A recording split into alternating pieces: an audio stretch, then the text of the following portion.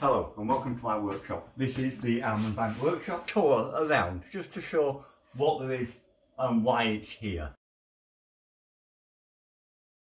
Now the router station consists of the UJK cast iron top, the UJK router lift system and inside a standard DeWalt plunge router.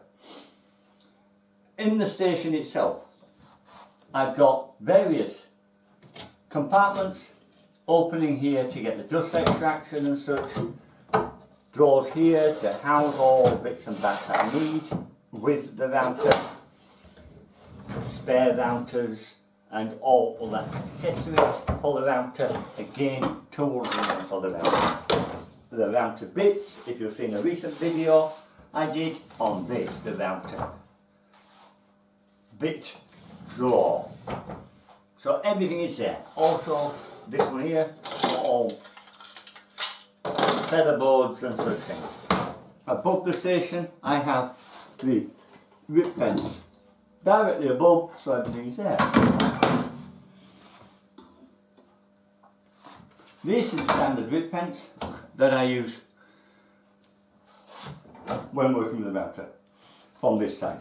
The dust extraction comes from the above, like with the saw table. The other dust extractor is on a remote lever down here, which opens and closes. The power switch is there, everything is to my convenience. I have protective hats and everything above my head. The rip fence again is UJK, this one. I then made another one, which is a monstrous beast, which is this one. Now this one I made purely so I can use the router from either side. I came across a job where I needed to run things through the size of a standard house door. This does it. And it works like the other one does. It goes straight on to my system like so. So I've got the router there, or I've got it there.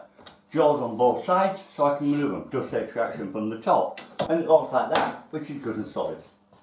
Now the router station itself, when set up, I've got there around 700, so I can do crossing that way without too much problem. This way, 3 metres.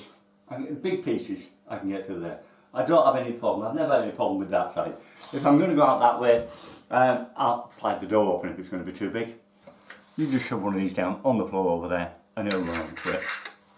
Extra support. When you're in a small workshop, you've got to find ways around a lot of problems. And that's it. That is the router. And as we move round to the centre island to the final place, the place I spend most of the time, I would say, the vice area. Now on this end, all I have is the vice bench stocks. I don't have anything else. At the side here is where I store. The top is for the drilling. All my drill bits of all types are in here, ready.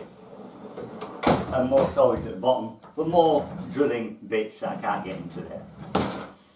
And that is the storage. Under here, again, bits for routers, bits for drill bits. Keeping things in a logical place. It's a router station, keep things here for router. Drilling station, keep things here for drilling. Not for the bits over there, for the bits over there. Store them over there. Just keep things logical and you find stuff easier. And it's quicker to put stuff away. Right, so that is the centre island.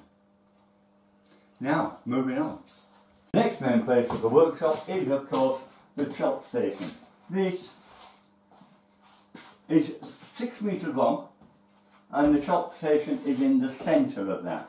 I've got calibrations all the way down so I can repeat cut at any size and at any side.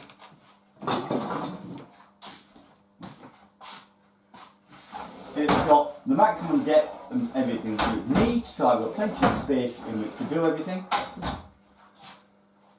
And behind the rip fence I have a junk storage place. If I'm working on something, I can put it out of the way, so I've still always got this clear space.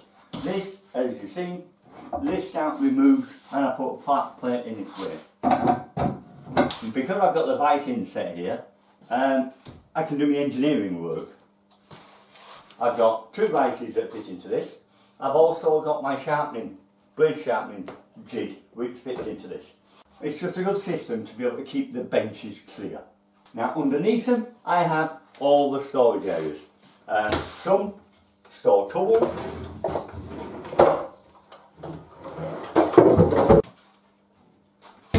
sandpapers, every single type, and storage.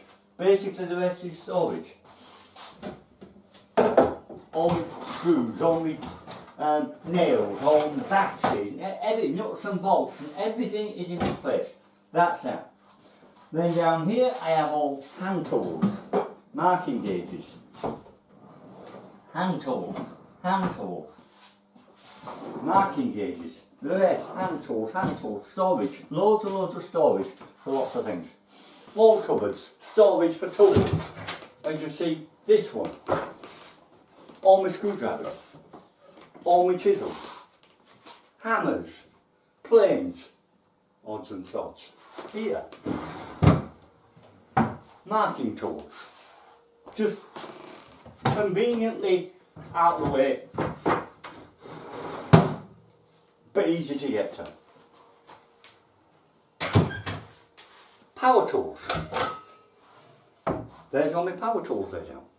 All my hand saws, sanders, heat guns and all such things.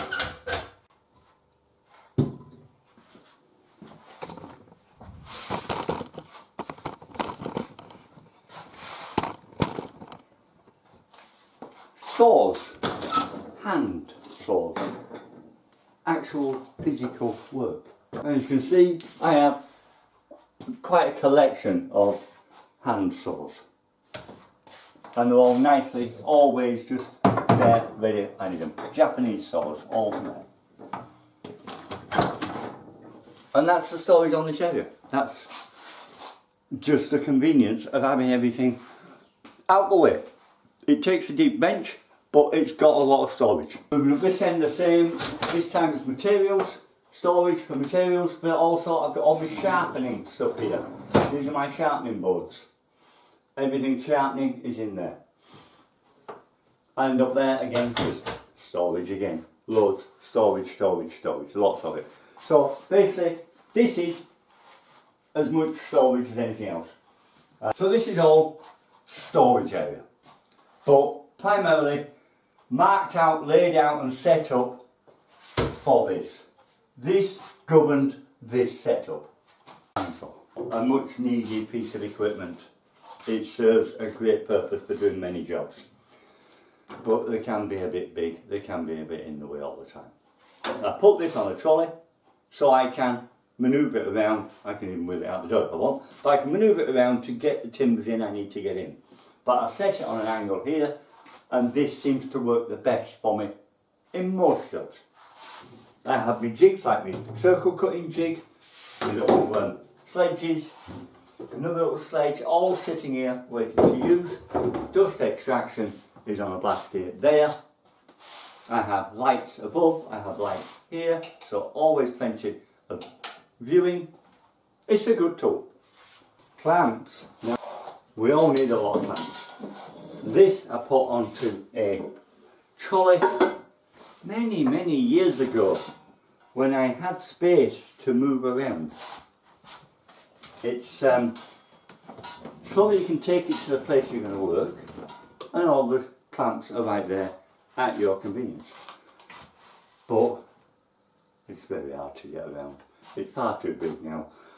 But it does store more than I could imagine storing if I made it on the wall. Because I can turn it around and have it in another place. All this side is covered in them. That side's covered in them. Underneath, on top.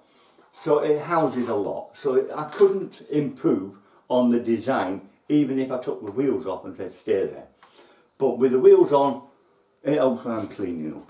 I can pull it out of the way. I can get in there, I can do stuff, I can put it back. So the wheels stay and they're useful for that. But the original principle of having it to roll to the place I'm going to work, deleted. It's too inconvenient. It's far easier to just come and get the clamps in a bunch and take them and then bring them back and put them back on you. Now then, pillow drill. I have done a video on the pillow drill.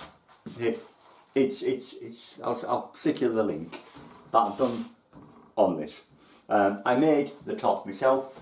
I don't need to adjust these sort of things because it's a radial arm. It moves itself and it tilts itself. So you don't need all that on here, you've got it on here. Much more convenient. I can swing it out and I can go beyond and down to the floor if I need to. It's Axminster Zone. It's got a good rate of speed. I'm not going to go into all the details. As I said, I've done a video on it. So if you want to know more specifics on it, have a look in there. It's set here because I get the most size that I can get in here. I can open the door and get whacking great big timbers in. Using my props, very easy. Height wise, no problem. But as you imagine, in a confined workshop, everything's got to be placed where it can be the most beneficial without being in the way. Such a thing you can't move, you can't have it on wheels, it just falls over all the time. So it has to be mounted in a place that's going to be the best. And I put it right next to the sink. Unfortunately, I've got to make sure it don't get rusty.